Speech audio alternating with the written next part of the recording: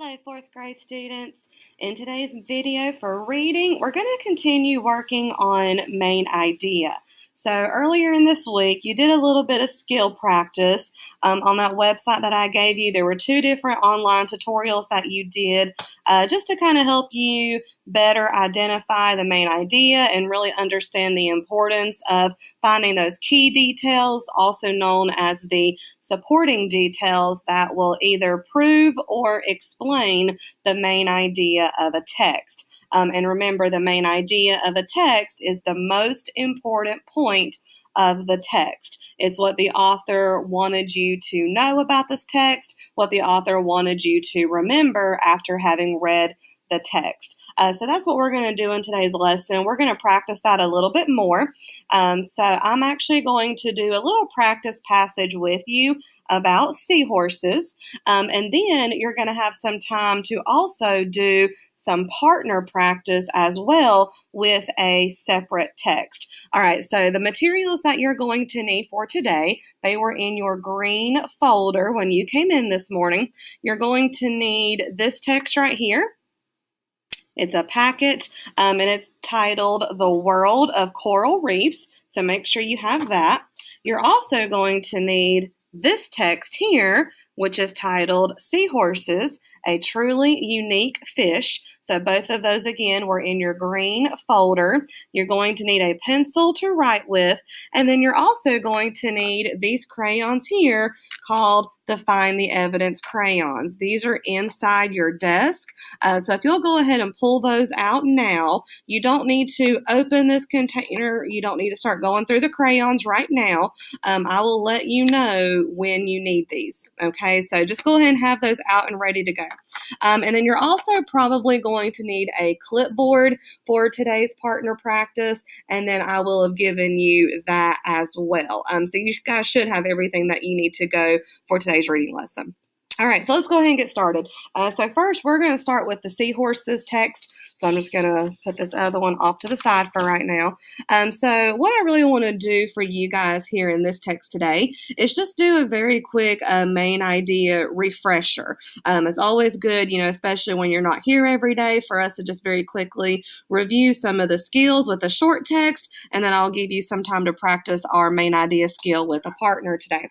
So what we're going to do is I'm going to read this seahorses text to you, and then we're going to fill in this graphic organizer together at the bottom. So after having read the text, we want to identify what is the topic of the story. So remember, the topic of the story, typically that's just going to be one word, maybe even two words. The topic should not tell us the main idea. The topic should just tell us who or what the story is about, like penguins or bears or monarch butterflies. That one would be two words because it's a specific type of butterfly. So we're going to identify the topic. Then we really want to ask ourselves, what was the main idea of the text? What did the author want me to know about the topic, whatever the topic may be?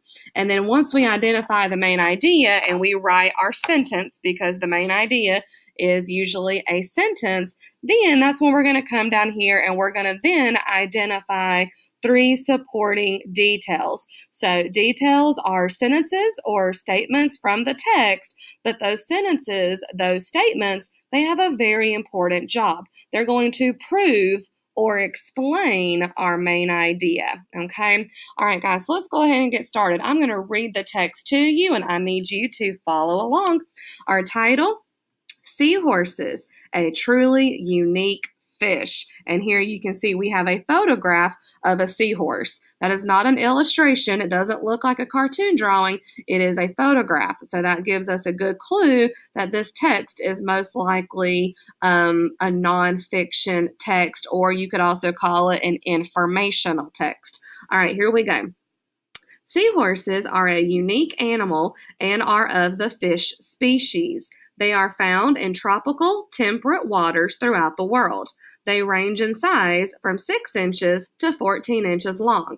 They are various colors and travel through the water by propelling themselves using a small fin on their back. This fin flutters up to 35 times per second and can leave a seahorse exhausted and sometimes dead.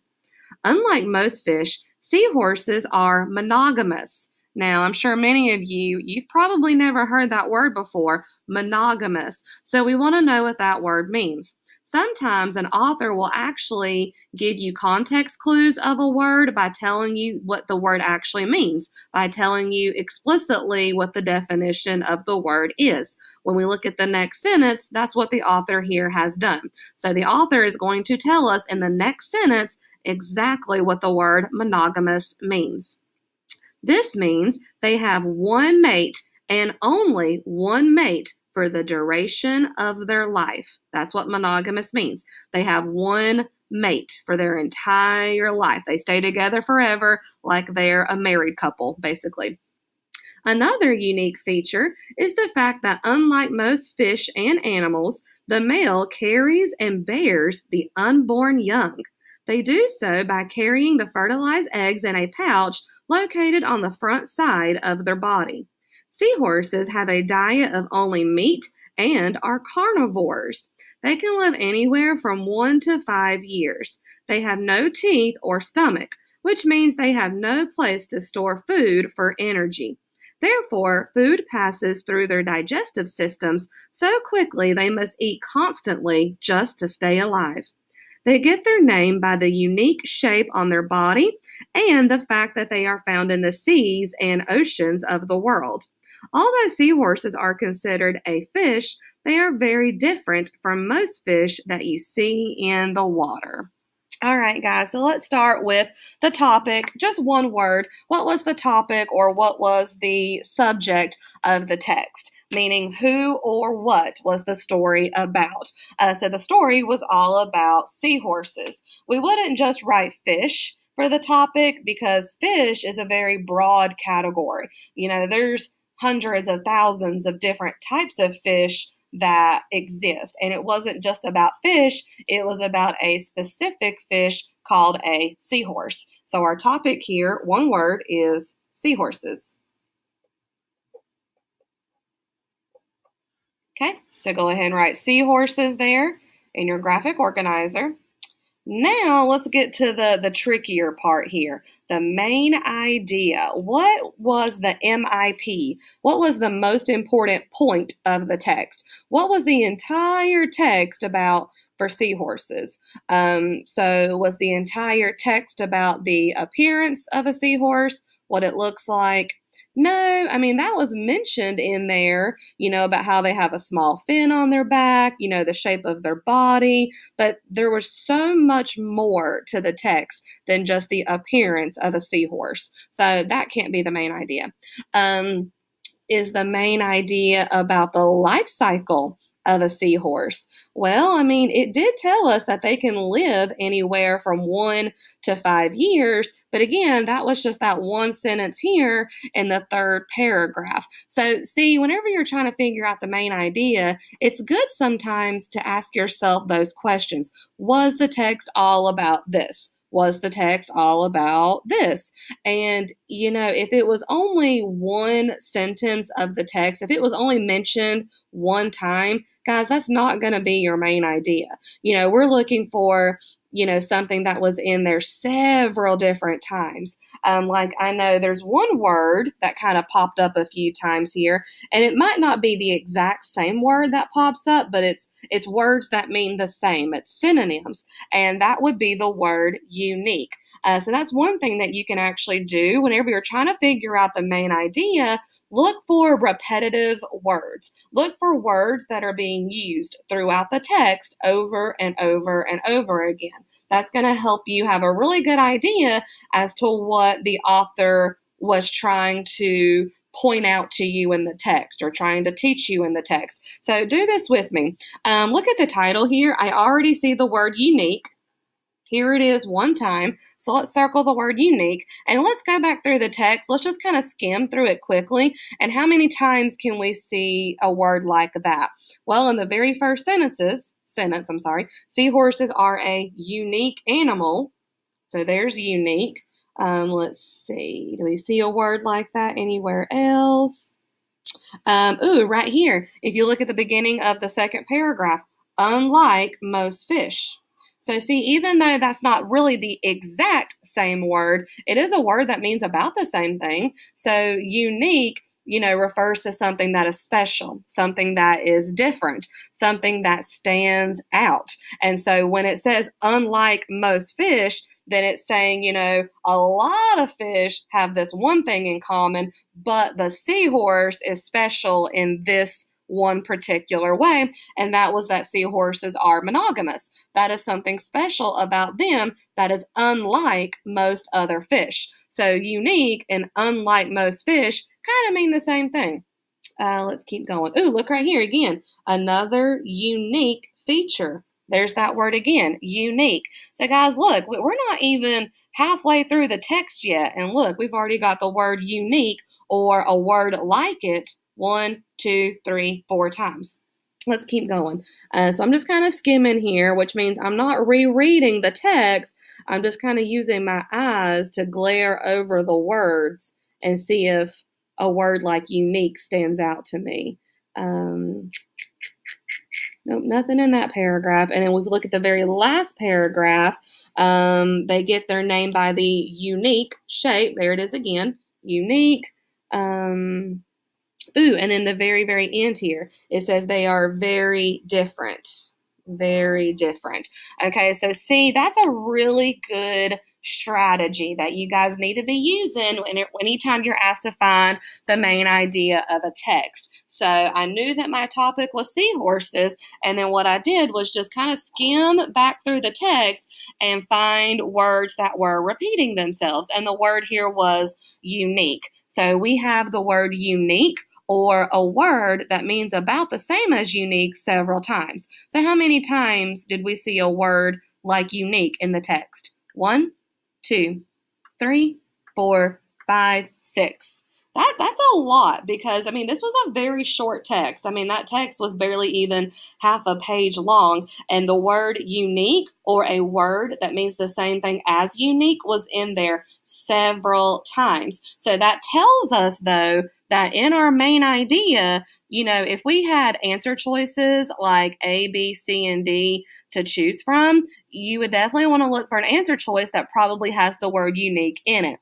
Here, we're going to write our own main idea, but our main idea sentence needs to have the word unique in it. So for our main idea, we could say something very simple like, seahorses are a very unique fish, or seahorses are unique in many ways. And then for our supporting details, we would just list the ways that they are unique. We would explain how they are unique, okay? So for our main idea here, that's what we're going to do. We're going to write our main idea sentence, which is that seahorses are unique in many ways. And see how that's more detailed?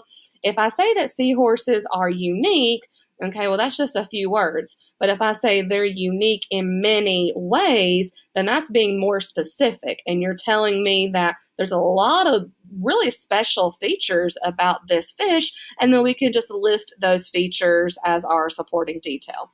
All right, so for our main idea, we're going to write this together here on this line. Seahorses are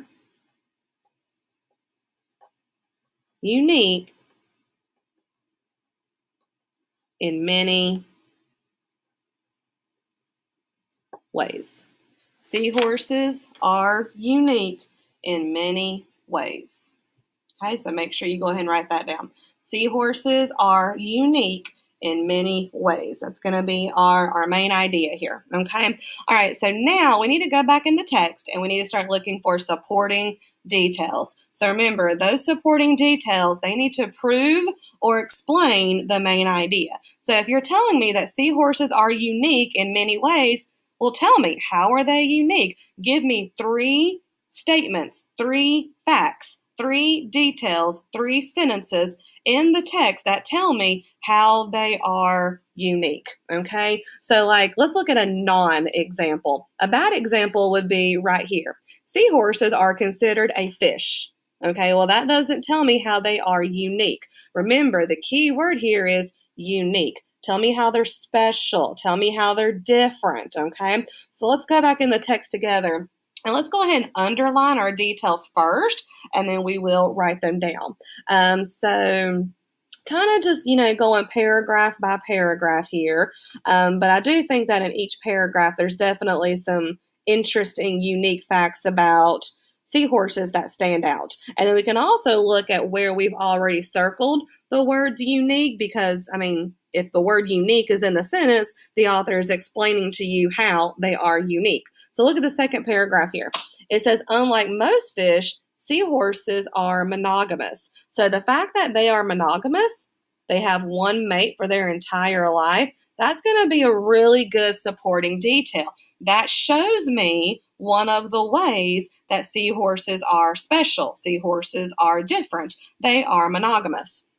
Also, right here, and I think this is, in my opinion, probably the most interesting way in which seahorses are unique. It says another unique feature is the fact that, I missed this one earlier, so we should have circled that, unlike most fish and animals, the male carries and bears the unborn young. So we know that typically it's the female, the woman, who, gets pregnant, has the baby, and so on and so forth. Well, not for seahorses. Unlike most fish and other animals, it's actually the male, the boy, who will carry and give birth to the unborn young. So that's an extremely unique fact about seahorses. So we're going to underline the male carries and bears the unborn young. That is another really good supporting detail that proves how seahorses are unique.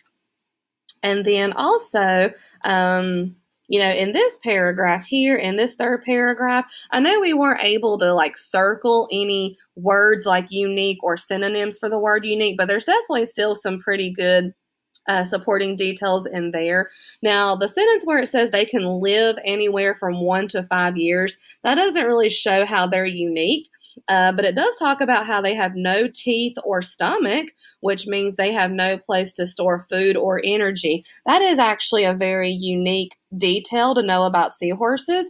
A lot of fish in the ocean, they have teeth. They have stomachs. That's where they store all of their food, and then that food, it gives you energy throughout the day. And not just, fish and animals in the ocean, but fish and animals all over the world, including people. We have teeth. We have stomachs. When you eat food, it hangs out in your stomach for a little bit, and that's what gives you some energy throughout the day. So even though, we didn't see the word unique here, or we didn't see the word unlike or different here, there's still some really good supporting details in that paragraph that shows how they're unique. So that's another one that we're going to underline. So they have no teeth or stomach, which means they have no place to store food for energy. Okay. And now we could have actually, probably found more than 3. We could probably find, 4 or 5 in even just this short text here, because this text is really jam-packed with ways that seahorses are unique. But remember, a lot of times you want to find the best supporting details. You want to find the best sentences in the text that really show me how those seahorses are unique. Okay. All right. So now that we've got our 3 details, we need to go ahead and complete our graphic organizer. So supporting detail number 1, we underlined it here in the second paragraph. Seahorses are monogamous. Okay. So we're just going to literally write that word for word here in the graphic organizer. Seahorses are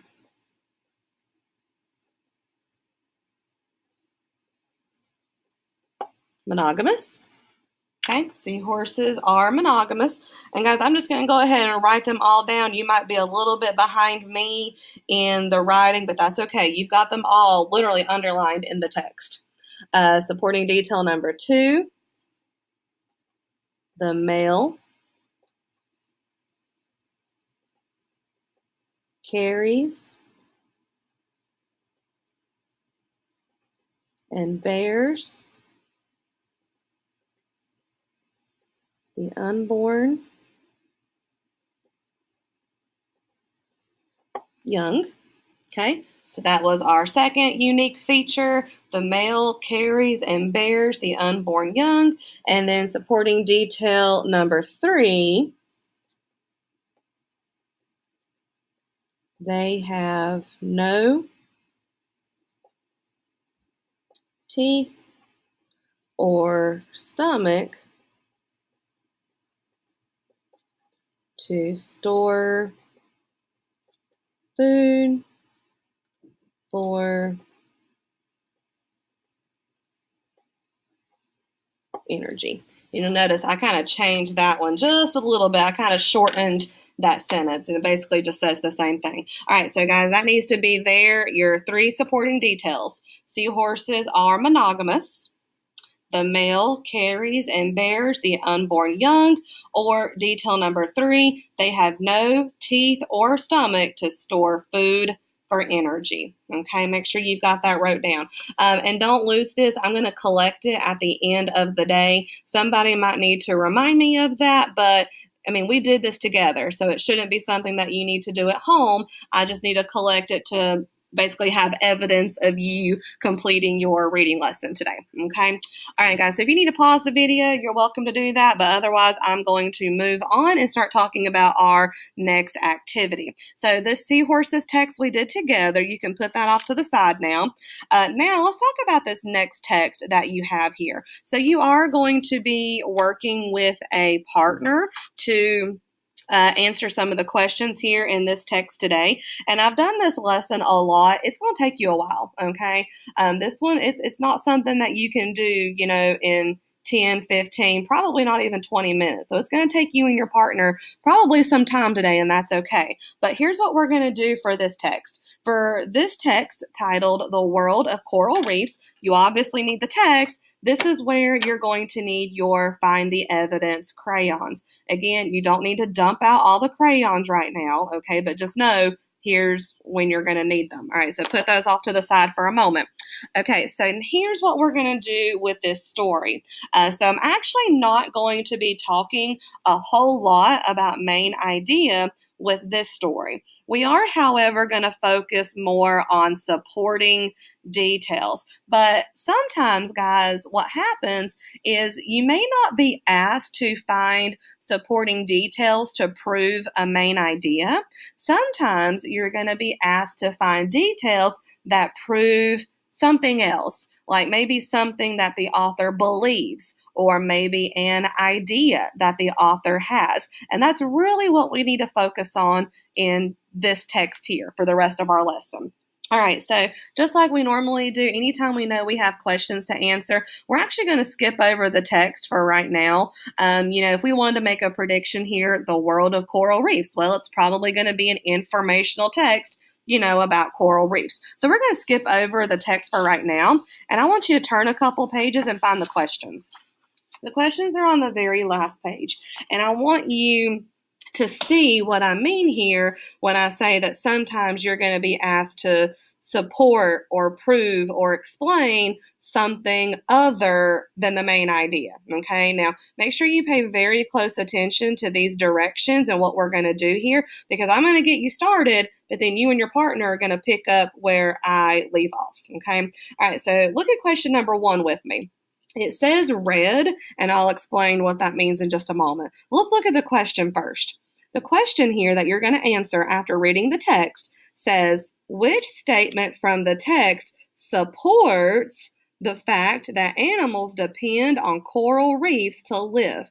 So in question number 1 here, you are being asked to support something. You're being asked to prove or explain or show something, but you're not being asked to support the main idea. You're being asked to support something else, okay? All right, so first thing we need to do, let's talk about the word support. So do me a favor, circle the word supports. And when you see the word support, what does that mean? Well, support, that means to prove.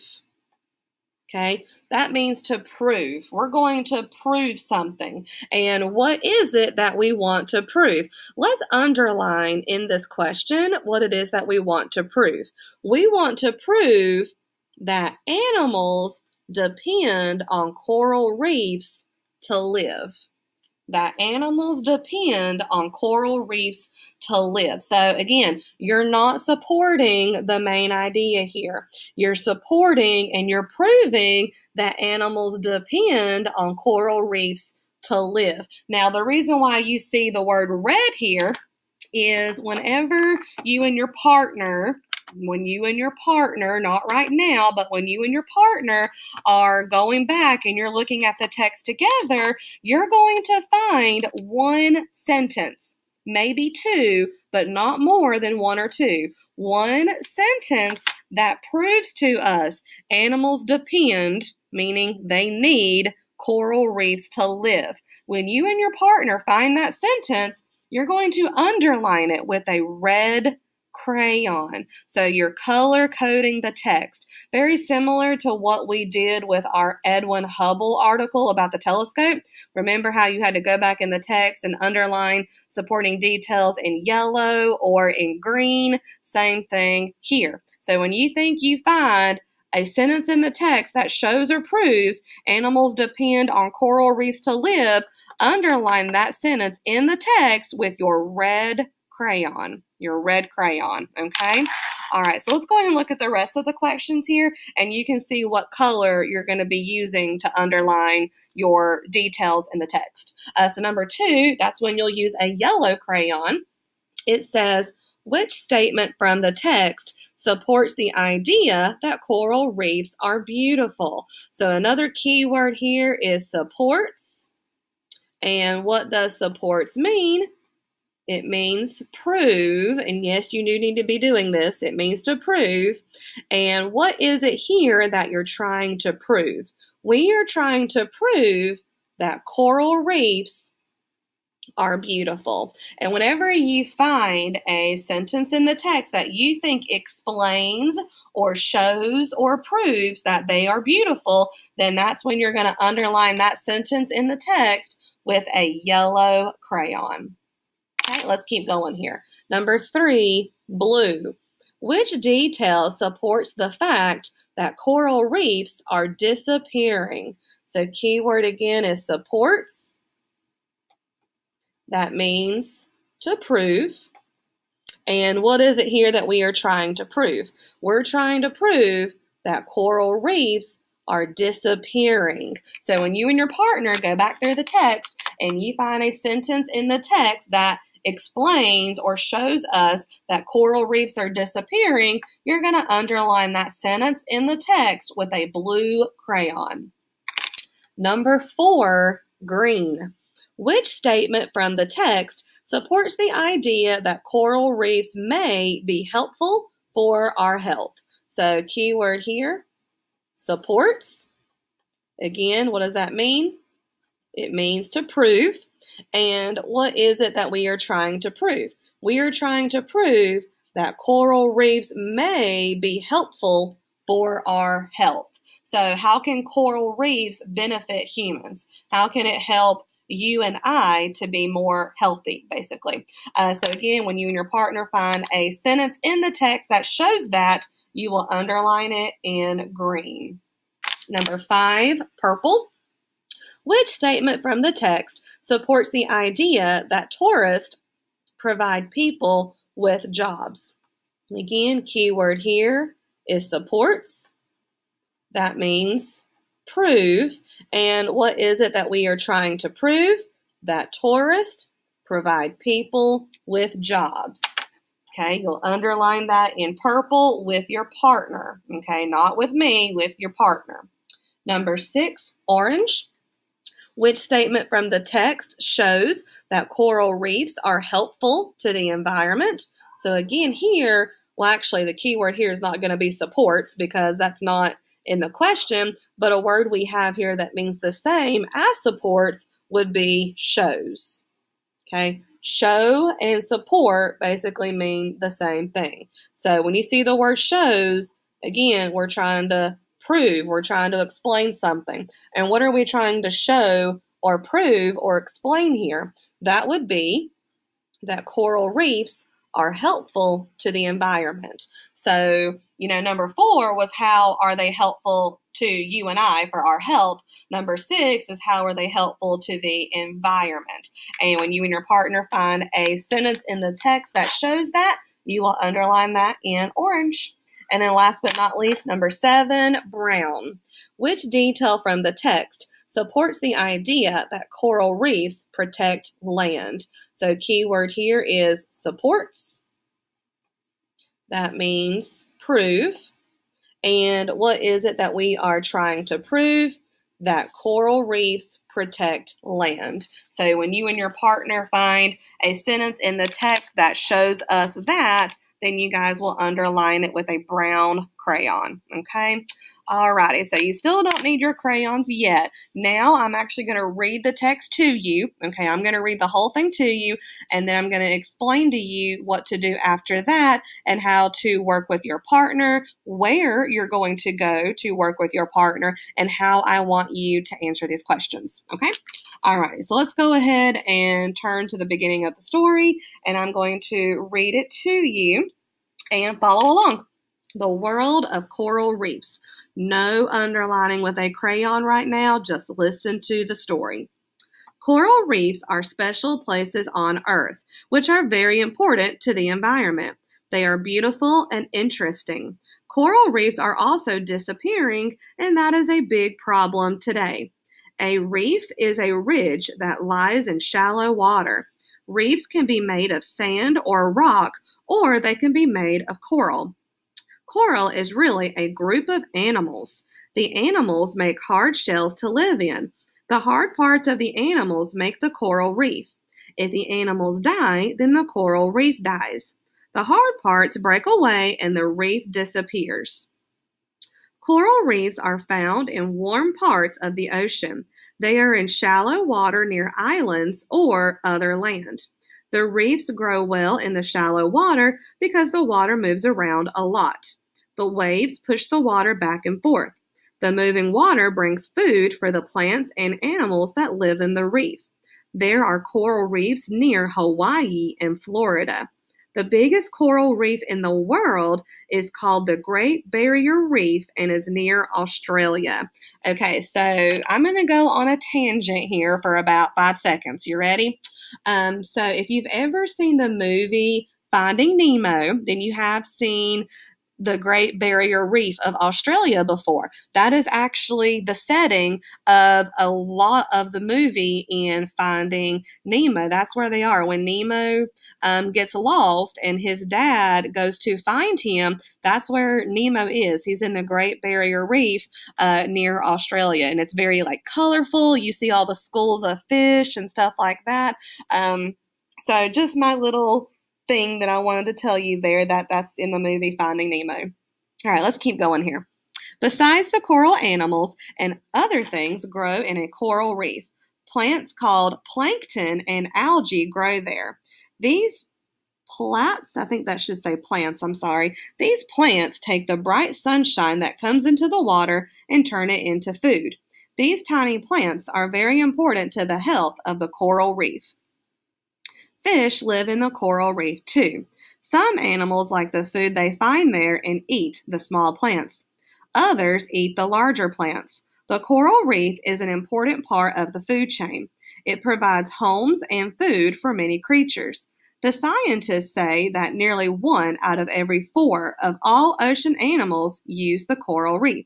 Some stay there all the time, while others use it as a place to rest or find food. Next page. Coral reefs are also important to people. All of the plants in the reef help clean Earth's air. This is a very important job because without clean air, most things on Earth would die. Coral reefs also protect the land. When storms come, the coral reefs help to slow down the water.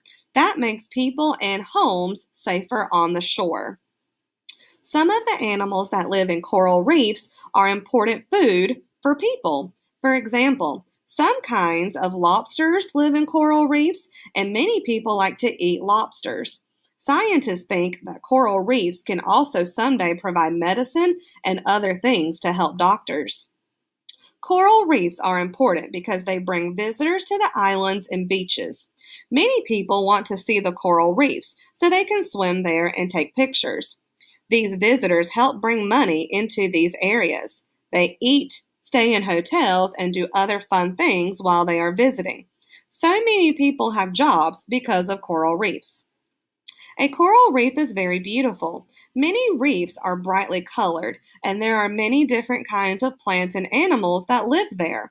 Some of the plants and animals can only live in coral reefs, and it is important to save the reefs. Coral reefs are dying all around the world. The animals that make the coral shells are being killed by pollution and by people being careless while fishing or visiting. They are dying because the oceans are getting too warm for them. People will have to work together to save the coral reefs. All right, guys. So here's what we're going to do now. There are 3 things I need you to have. I need you to have this text, The World of Coral Reefs. I need you to have your box of crayons. Okay, have your box of crayons and then a clipboard. You do not need a pencil. I do not want you writing any answers. I will check over your paper and first look to see if you have the correct answers, and then we can write down answers together. But for right now, for today, you are not to write anything with a pencil. You are only going to use your crayons, go back in the text, and find details. Find sentences that prove, explain, or show all of the statements that we have underlined here.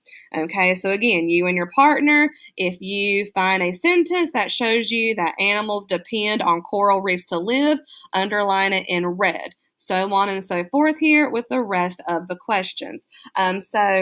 Once this video is over, I'm not done yet, but once this video is over, take those 3 things, your text, your crayons, and your clipboard, go find your partner. Your partner's name is on the student assignment chart. Go find your partner, go to your designated area that I have assigned for you, go ahead and have a seat, and get started working, okay? And I will have already showed you your designated spot in our pod area here, and you'll also be able to find it with your name. Your name's going to be typed on a little sheet of paper, and you'll know that that is your work area.